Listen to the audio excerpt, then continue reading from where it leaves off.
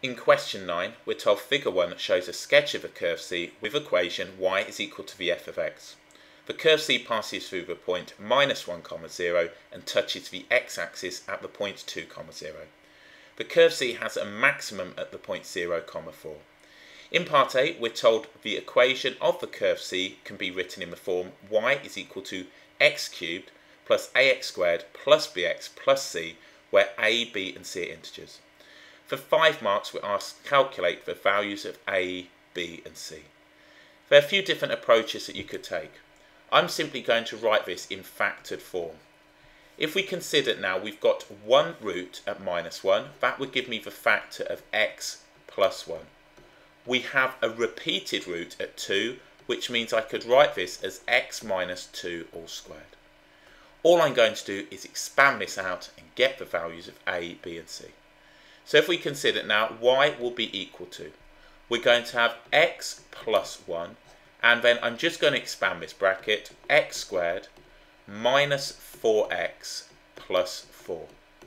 If I now multiply through, y is going to be equal to, and starting with the x cubed minus 4x squared plus 4x, and then with now the 1, I'm going to end up now with plus 1 lot of x squared minus 4 lots of x plus 4. So this tidies up. Y is going to be equal to x cubed minus 3x squared. We're going to have 0x plus 4. Therefore, from this we can say now that a is going to be equal to minus 3, b, the term in x will be 0, and c is going to be equal to positive 4. So that's one way that you could do that question now for 5 marks.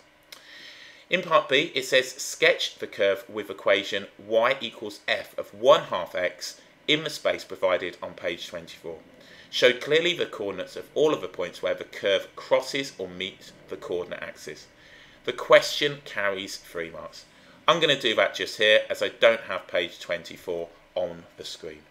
So what we've got here is a scale factor stretch. So this is a scale factor stretch of 2, and this is going to be parallel to the x-axis. So parallel to x-axis.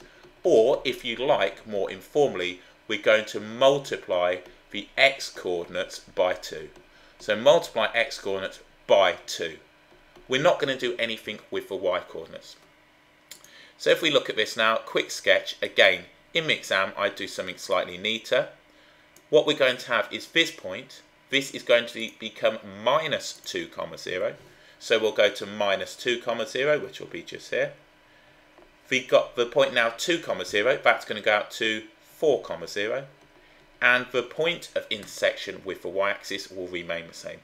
If we multiply 0 by any number, it's going to be 0. So this is going to be now just here 0, 4.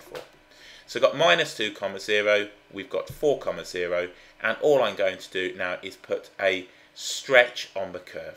So we'll come round, it'll look something like that, and then put some form of stretch on like so. So we can say that y is equal to f of 1/2 x. So all I've done is doubled now the x coordinates, I've left the y coordinates alone, and it looks now some form of stretch. Scale factor stretch of 2 parallel to the x-axis, multiply the x coordinates by 2. So 8 marks in total for question 9.